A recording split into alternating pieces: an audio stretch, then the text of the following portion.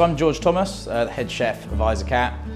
Isaac At we've been around for about 4.5 years now. It's a restaurant sort of mainly based on locally sourced food, I'd say, but over the time we've kind of discovered that we quite like zero waste, we quite like pushing all kinds of boundaries. It's just all ingredient-led food and just all about flavours, and big, bold flavours at that.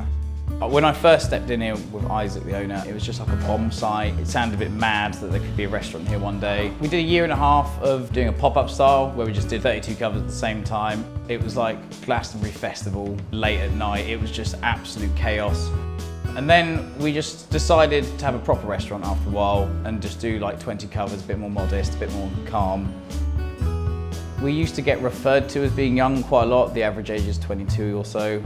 As you get older, you think about things like sustainability a lot more. A lot of people say they do locally sourced where available, but we always like the idea of like, well, what if everything was local? And that's kind of how we do the food now. I just ask suppliers what's good. They send us in a product, and then we just put it on the menu, really. We don't really do dishes.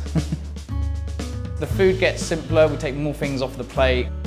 It's just really big flavors, really good quality ingredients, really good connections with local suppliers.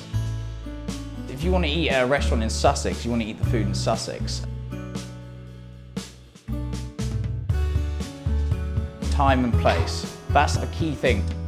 The time is summer, the place is Sussex, so we've got all sorts of berries on the menu. The dessert is just whatever berry is in season, raspberries, strawberries, gooseberries, whatever it is. We just change that as often as it comes in. The little herbs we put on the plate, they'll change every day.